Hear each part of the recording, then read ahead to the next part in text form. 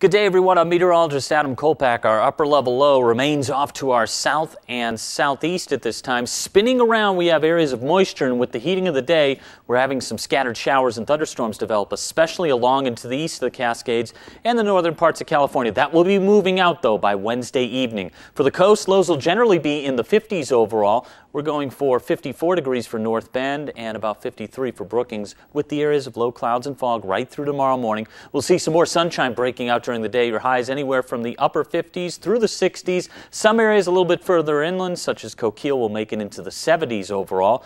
And as we move into the Rogue Valley, along the I-5 corridor here into Northern California, I still kept in the chance for some scattered showers and storms, especially this evening. Some of these storms may produce some locally heavy rainfall, maybe some strong and gusty winds along with some hail, but basically more likely over Northern California. Our lows, 64 for Medford, 56, Cave Junction, 58 for Roseburg. For tomorrow, sunshine, areas of haze and smoke as well. We'll have temperatures generally in the 80s and 90s for highs. I still put in a slight chance for some showers and storms, mainly though over Northern California by the afternoon and evening hours, and east of the Cascades we're looking at temperatures overnight in the 40s and 50s. The best chance for scattered showers and storms will mainly be during the evening hours.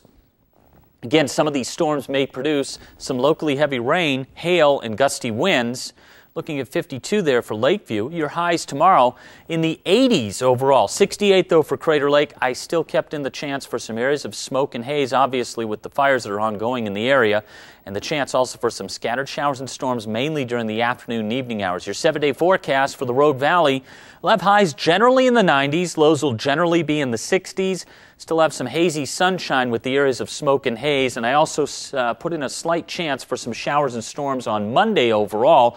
And we're looking also at the Klamath Basin, slight chance for some showers and storms for Wednesday and also into Friday with some upper level lows moving in. One moving out on Wednesday, another one moving in on Friday. Your highs generally in the 80s to around 90 and lows generally speaking in the 50s.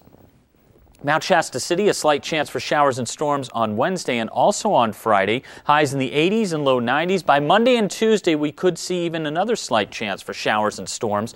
Highs generally in the 50s, and for the coast, highs will be in the 60s to around 70. Lows in the 50s, areas of fog and low clouds possible at night and mainly during the morning as well.